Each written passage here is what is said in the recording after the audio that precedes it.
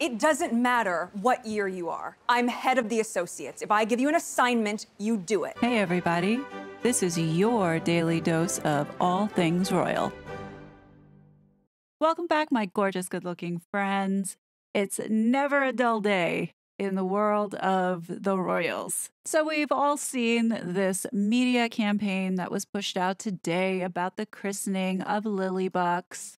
I'm sure many of you, including myself, yawned with absolute boredom. So, of course, they gave the exclusive to People magazine, in which they confirmed that the Duke and Duchess of Sussex held a christening for their 21-month-old daughter last Friday in a small and intimate ceremony at their home in Montecito, California. So it's actually irrelevant that they're calling this little girl as Princess Lilibet. It really is, because since the Queen passed away, the Sugars, as well as Meghan's media team, they have been pushing for this princess title. I think right now, doing this was just an excuse for them to push this out further and get momentum behind it in order to force the hand of the king in order to change the website. Nothing has changed. It's still Master Archie and Miss Lilibet Diana. In my opinion, this reeks of desperation in order to stay relevant and tied to the family. The family who so treated you so terribly and were so racist. So what we're seeing, on top of this barrage of propaganda that's being pushed out about Lily's christening, is also Nagazi Fugazi going on TV complaining that she didn't get a public apology from the royal family, even though she got global press coverage of the sit-down with Lady Susan Hussey. Lady Susan Hussey apologized to her in person. None of that was good enough. And here she is on TV today complaining her life has been so terrible since the incident and that her foundation has suffered monetarily and she had to step down as CEO. Well, she's not being 100% honest with everybody, because her foundation is currently being investigated and audited because there is suspicion of misappropriation of funds. But don't you worry, Nagazi Fugazi, I'm sure, has another grift going on the side. Could this Sussex squad sugar be on the payroll of Meghan Markle? Possibly. When you're dealing with a vengeful and spiteful person like Meghan Markle, apologies don't mean anything. Let's go back to what happened with Jeremy Clarkson. So Jeremy Clarkson emailed Meghan Markle and apologized to her, but that wasn't good enough. Does anyone really believe that Nagazi Fugazi would have been satisfied with a public apology published? No. Most likely what she was looking for was some type of monetary apology from the family. But going back to this incident with Jeremy Clarkson and the two organizations that filed this investigation, the Fawcett Society and the Wild Foundation, well, did anybody know that the Wild Foundation was recently registered in 2022? But going back to this organization who filed an investigation with Ipso to investigate Jeremy Clarkson, looking deeper into who is a part of this Wild Foundation, who is surprised to see Sister Space in the contact section. Now, while Nagazi Fugazi had been whining and moaning on television today about having to step down as CEO of Sister Space because of all the bad press that she received or whatever BS that she was spewing, know that the company is being investigated and audited. And most likely, if we want to find her, I'm sure we could find her at the Wild Foundation. The Wild Foundation who submitted those cases for Ipso to investigate Jeremy Clarkson for the opinion piece that he wrote about Meghan Markle. Who is the dominant force in all of this mess? It's Meghan Markle. Now, I just want to say it's not a coincidence that all of this pressure has been put on top of the royal family as part of a campaign to continue to take down the monarchy, because you have two people in California who cannot stand seeing that they are no longer a part of something that they stupidly decided to leave. We have seen in many instances where Meghan and Harry support the Sussex squad, which majority of them support the abolish the monarchy movement or the anti-monarchist movement. Do I think that all of this was orchestrated to overshadow and suppress the press or the media around the Princess of Wales and the work that she was doing with the Irish Guards as the colonel? I mean, this woman, talk about fierce and talk about being a real boss on International Women's Day. What a role model Catherine is.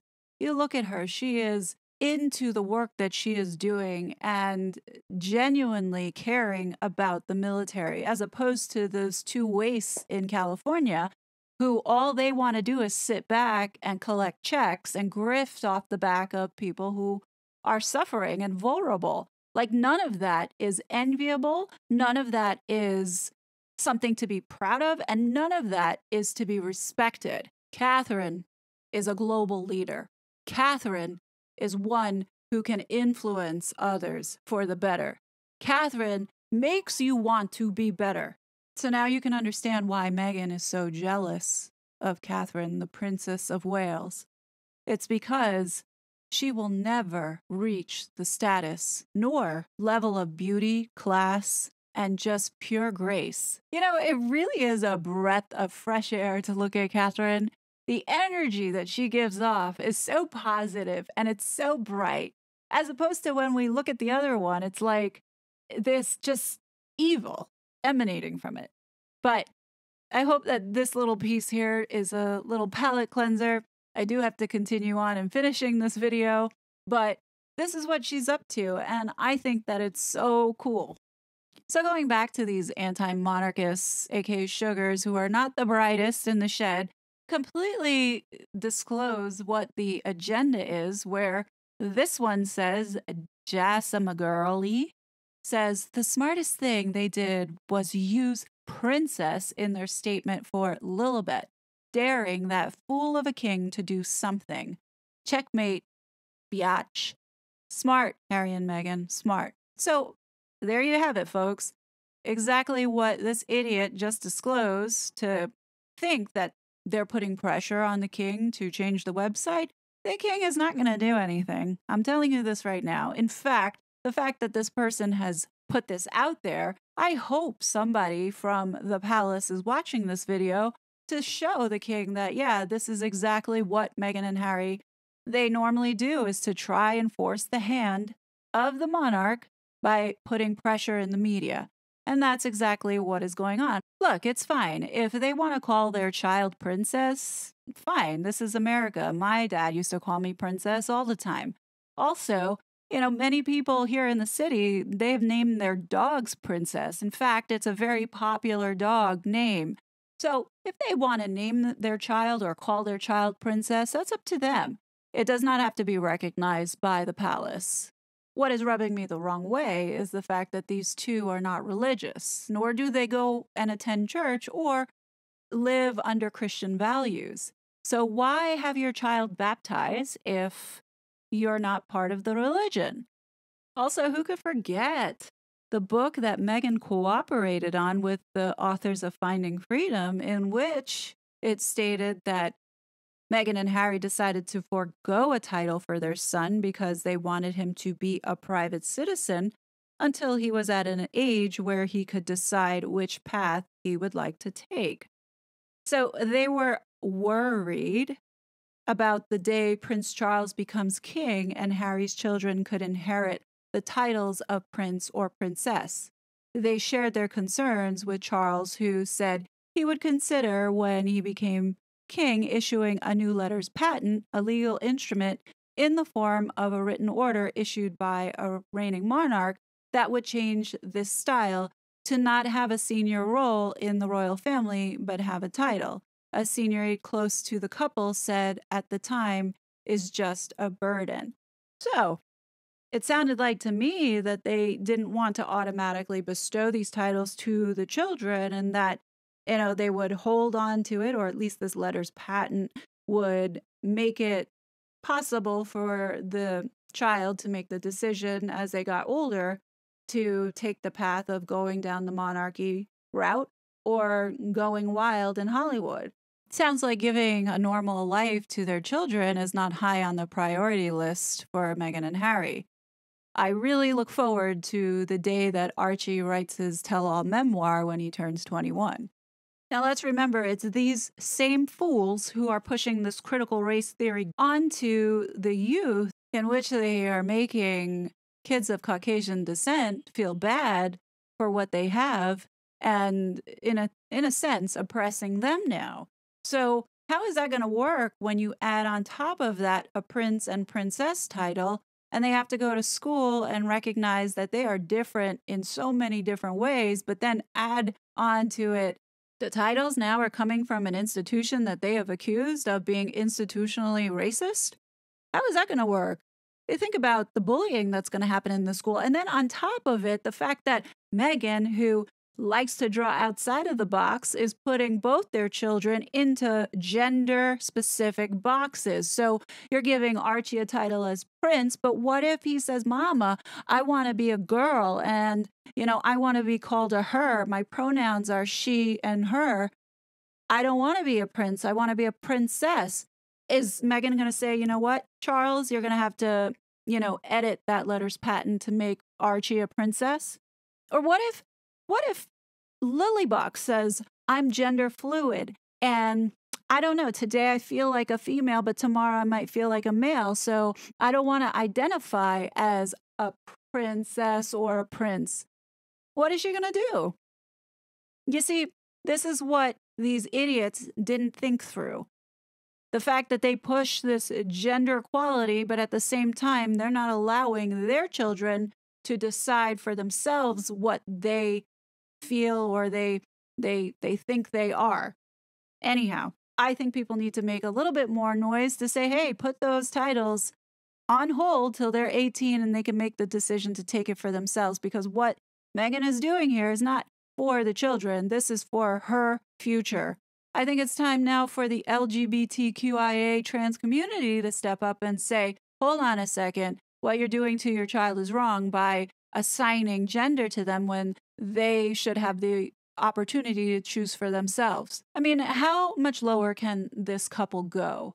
Now they're using their children as pawns in order to stay latched on to this family, the family who they trashed and accelerated the deaths of two very beloved family members, one of them being the queen. Like, when are they going to realize that it's time to cut the head of the snake off and be done with it? A blind item came out where it said, wait, so they are not anti-title? I'm so confused why someone so averse to titles wanted their daughter to have one. Also, just as an FYI, there's a church of the same denomination 5 minutes from their house where the daughter could have been christened instead of driving, crossed out, 2 hours taking a plane, being met by the staff and security who did drive the 2 hours and having a bishop perform the service. Though things would be awkward because they would have to explain why they never actually go to the church. There's always something with Megan, and there's always something up her sleeve when she chooses people to engage with her. Now, I don't know why the Episcopalian Church allowed this to happen, considering they are not a part of the church or they've never visited it. So I wonder, did Meghan and Harry give some type of donation, or is there something else that's going on here? This guy, I'm not saying that he's not a man of God, but he was chief of staff to former U.S. President Richard Nixon. So that has you thinking, well, remember Watergate? Yeah. Anyhow, I did try to call the Episcopal Diocese of Los Angeles today because as an Episcopalian, I am equally concerned about how they allowed somebody who does not contribute or follow religious practices of the Anglican Church and being allowed to be baptized into it. What is the point of doing that if you're not of faith? And I'd just like to understand more, so I'll let you guys know what I learn if I can get through. If indeed this couple haven't stepped foot in this church and just sort of dialed up the Archbishop without even meeting him, and he did this service like on a on-demand type thing, I would be curious to understand if that's something that's offered to anybody. Because I'm sure it's not. I'm sure that there's a waiting list, and I'm sure that there are certain requirements like stepping foot into the church and meeting some of the congregation, I would think. I mean, we have literally witnessed Meghan Markle spit in the face of God. And I don't take this too lightly because she has been, in fact, mocking the religion by doing this because you're not serious. Anyhow, to finish this video on a lighter note, I'm telling you, Yankee Wally is never going away.